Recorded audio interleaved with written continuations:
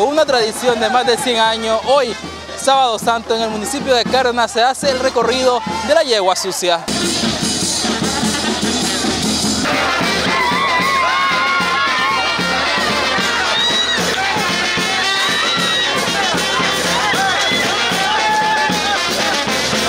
Aquí nosotros le decimos Yegua Sucia, que va, usted vio que va embarrada de alquitrán y de cosas sucias para que el que no pague lo montamos.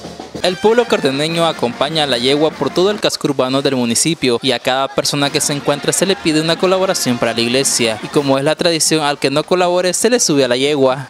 Pero esto tiene más de 100 años, porque ya yo tengo 75, póngase a pensar, y eso me lo enseñaron los abuelos a mí. Entonces, aquí usted ve que todo el mundo da la limosna, no hay pleito, ¿ya? Si alguien se enoja, entonces le pagamos el pantalón. Esta tradición, que lleva ya muchos años realizándose en esta ciudad, ha sido bien acogida por el pueblo cardeneño.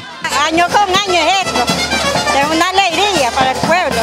Yo tengo 24 años de vivir aquí en este pueblo y desde que yo vivo aquí, pues también he compartido.